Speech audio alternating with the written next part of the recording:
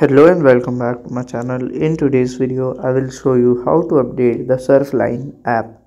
So let's get started. So here we can see the Surfline app. So to update this, you have to follow these instructions. So click on here, then click on the I button. So it will open the app info. After that, we can see here at the last second option as app in detail store. It will redirect to the Google Play Store. Okay, click on here. Then here we can see a Surfline app. So to update, it will show option called as update here. You have to tap on here and it will start automatically updating. So you can see here reviews and you can also give the review. Okay, and to check what is the next one update, you can see here what's new on the update. Okay, and you can read about the app also by here.